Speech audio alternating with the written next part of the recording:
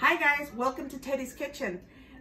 Today is my very first time doing this video. I'm so excited because I've been wanting to do this for the longest time and I finally got my stuff together and I'm here. So if you would like to subscribe to my kitchen, go ahead and hit that notification button and subscribe. Now if you're old school like me, then you might want to get one of your kids or your grandkids to do it because my granddaughter had to teach me how to do it. So go ahead and subscribe. It'll be worth you watching my videos because I have plenty of recipes to show you. So today, my first recipe is going to be Manhattan clam chowder. And that's the red clam chowder, not the creamy one. Later on, I will show how to do the creamy clam chowder. But for today, I'm going to do the red clam chowder. And these are my items that I'm going to be using for the Manhattan clam chowder. These are 3 tomatoes, medium size. And this is zucchini, but it was a really big zucchini. So if you have do the smaller ones, you can use 2. And then I just bought the little bag of the carrots, and so I just cut them in half because they were a little big. And then this is probably like 2 cups. And then we have an onion, and this is I'm gonna say, let me see, probably a little over half an onion in the big size. And because I love a lot of potatoes in my clam chowder, this is 3 medium potatoes. And I got this whole baby clams. I got 3 jars, and they do come in juice. And then I got 1 can of the clam chowder juice. So I have my oh, wait a minute, can't forget one of the main ingredients, and this is oregano. So what we're gonna do is that we are going to bring all these items, and I'm just gonna dump them in the pot. And actually I have 1/3 of oil, and just put them in there because I'm going to saute everything.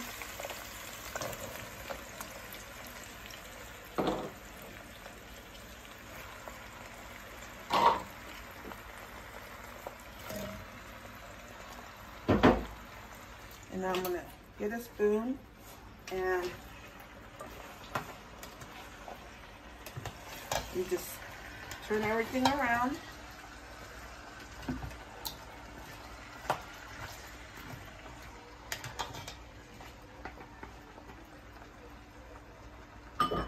And then you want to put in the oregano.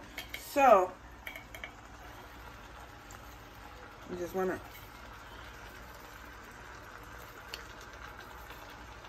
do that there. And I don't really do a lot of measuring, so I go as, you know, I put it in. Oops, there goes that carrot. And then if I see that it needs more, then I'll put a little more. So I'm gonna put just a little bit more. And I believe that the amount that I use is going to be probably like, for this amount, probably like 3 to 4 not tablespoons, but teaspoons of oregano. So I had to change the pot real quick because the other one was too small because I have to add water to it. So I quickly changed it into this bigger pot. And so you saute the vegetables for about 10 minutes. And after you saute it, then you're gonna put the salt. So like I said, I usually like put it in, and then if I have to put more, that's probably like a teaspoon.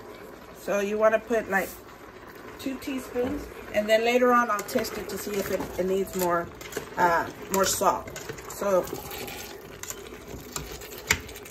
I think that it looks sauteed. So then I'm gonna add, I already measured this. This is about 6 cups of water. There you go.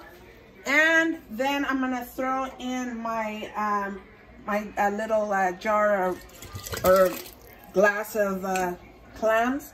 And the clams are also have the juice in it. So you just want to throw the whole thing in there. And I'm using three of these little cans, and they're let me see, 5 ounces. So that's what I'm using. And these are whole baby clams, but you could use the chopped ones, whatever you choose to. It's up to you. And so this is actually really good. And I forgot here that I'm going to be using one of these little cans of tomato sauce, and they're the small size. So you pour it in there, and now this is a recipe, my recipe, but my mom and my dad, they make a recipe like this, but it's for a catfish soup. And for all you who like catfish, this is another way to do it with the catfish. Now, my mom, when she makes it, she gets one of the small catfish, and she cuts it in 3. She cleans it out. But you could also do the nuggets, the catfish nuggets. So for all you catfish lovers. So I just pour everything in there. So see how it looks a little red now? There you go. And so now I'm going to taste just to see the salt. And that tastes good. So now we're going to let it simmer. So it's been boiling for about 30 minutes, but you just want to check that the vegetables are soft, and that is what it's looking like. And then I checked the vegetables, they're all soft. So now we're going to pour a bowl. You see all the clams? Smells delicious too.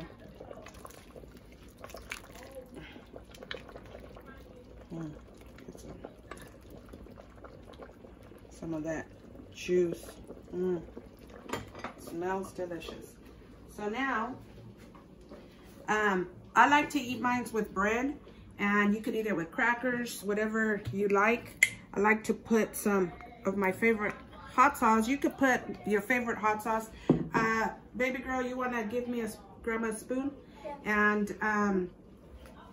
And you could put tapatio, cholula, whatever your favorite hot sauce is. I got this one. This is called Valentina, and it's the extra hot one because I'm a spicy eater. So you could put lemon. I don't like to put lemon in my soups or tacos or whatever, but a lot of people do. So now I like to do this first when I first eat it. Just because I'm a salty kind of person, so if it needs more salt, I just add more salt. No more salt. That is delicious. There you go. And then I'm gonna drink it with one of my lemonades. This one is a mango lemonade. Usually I put fresh mangoes, but I didn't have any mango, so. I hope that you enjoyed my video. I hope that when you make it, you enjoy it. And like I said, if you haven't subscribed, go ahead and subscribe right now. Hit that button. And till next time.